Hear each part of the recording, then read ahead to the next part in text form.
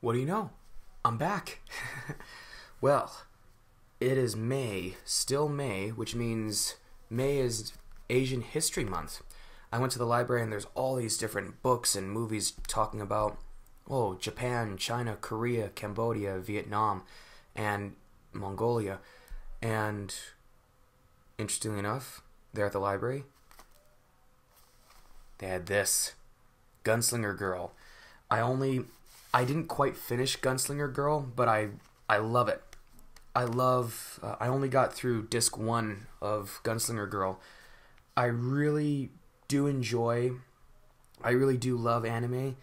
Gunslinger Girl, it was a little slow to get into. Every new season is slow to get into, but, sorry, not new season. Every new TV show, it's a little hard to get into, but once you get into it, you're just, wow, Same thing went for Blood Plus. Actually, Blood Plus was a little different. Blood Plus had a great pilot episode, a great introduction to who Saya was and who Hachi was and everybody. And speaking of Blood Plus, yes, the whole series right here, Blood Plus. Of all the TV shows in the world, I love Blood Plus. It is my all-time favorite anime TV show. There's two different types of Japanese anime. There's movies and TV shows. TV shows, Blood Plus. Movies, Akira. Love Akira so much.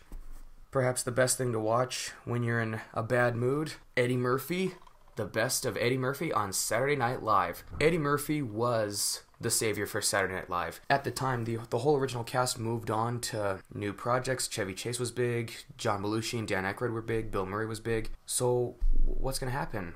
You're going to get Eddie Murphy and he's going to rescue Saturday Night Live. He is my favorite cast member on Saturday Night Live, especially when he did the assassination or the murder of his famous character Buckwheat. And that was a spoof on the assassination attempt of then U.S. President Ronald Reagan. They also did a satire to the assassination of Lee Harvey Oswald. Definitely, when it comes to Saturday Night Live history, really important, Eddie Murphy. I'm a huge heavy metal fan. I got Metalocalypse the first season. There we go, Metalocalypse the first season. If Mark Hamill ever came to Comic-Con in Canada, I would actually get him to sign the DVD. I know most people would have him sign Batman, Joker posters, or Star Wars posters. Mark Hamill is a really fantastic voice actor, and to hear his voice in Metalocalypse, I just heard his voice and I went, Mark Hamill? I looked it up. No way! It is Mark Hamill. And Clockwork Orange actor Malcolm McDowell. Wow! That's awesome. So, yeah. Definitely, I would have Mark Hamill sign the cover, and of course, from what I heard about Mark Hamill, he's just a really decent man to hang out with.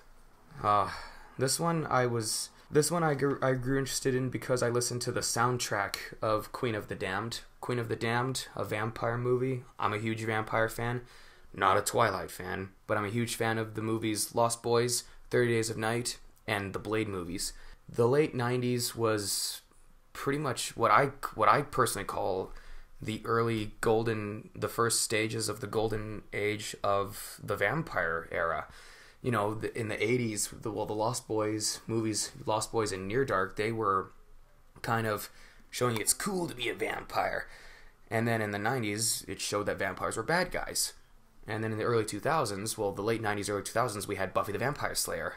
So yeah, this movie came out at a great time. But also came out in tragedy because Aaliyah, the main star here, she died 1 year before the movie was released in a plane crash. And you know what?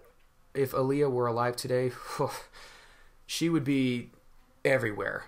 She'd still be everywhere. I still see people and men and women wearing Aaliyah t-shirts, Queen of the Damned t-shirts, and I'll go, hey, that's Aaliyah, and people going, oh my god, yeah, that's Aaliyah, there you go. And, she should be selling out stadiums, going to autograph sessions, people going, hey, Aaliyah, there you go. And, but not to be, sadly enough. I covered a lot in this haul video. I think it's time for me to carry on to part 2, so stay tuned for part 2.